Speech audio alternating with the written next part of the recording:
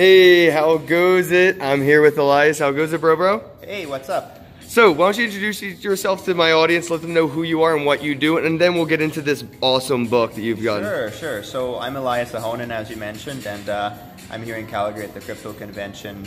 I do a few things in blockchain. I run Token Valley, do some consulting stuff, but really I'm known for writing the encyclopedia of physical Bitcoins and cryptocurrencies. So let's take a look at this real quick. This is the encyclopedia of physical cryptocurrencies.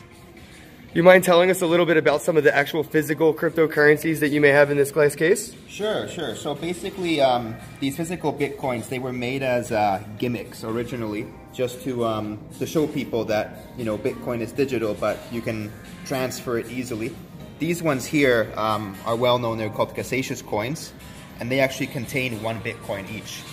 So one whole Bitcoin. That's right. So you can actually take the coin, and there's a little sticker there. And if you peel that sticker, there's a QR code essentially where you can access that Bitcoin. So it was made as a educational tool. Well, here's 1 Bitcoin, I give it to you, you control it, I don't control it anymore. And now they're very collectible.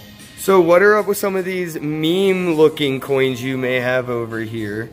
So a lot of these coins are made as gimmicks or as pieces of art to commemorate different things about the blockchain. This one here is a Doge coin. It's just one ounce of silver, nothing in there. Whereas this one actually has 10,000 Doge coins inside. So what does something like this run? It really depends. Some of these are very rare, only 25 or 100 made. So it's very hard to value. Most of these are worth well upwards of 1,000 or even 5, you know, depending on the coin. So where can people go to find more information and get a hold of your book? So I have a website just recently launched. Actually, it's called Cryptonumist.com. Numismatics being the study of coins, and crypto being, well, you know what that is. So that's Cryptonumist.com. You can buy the book there, and there's some information about the more sought after coins.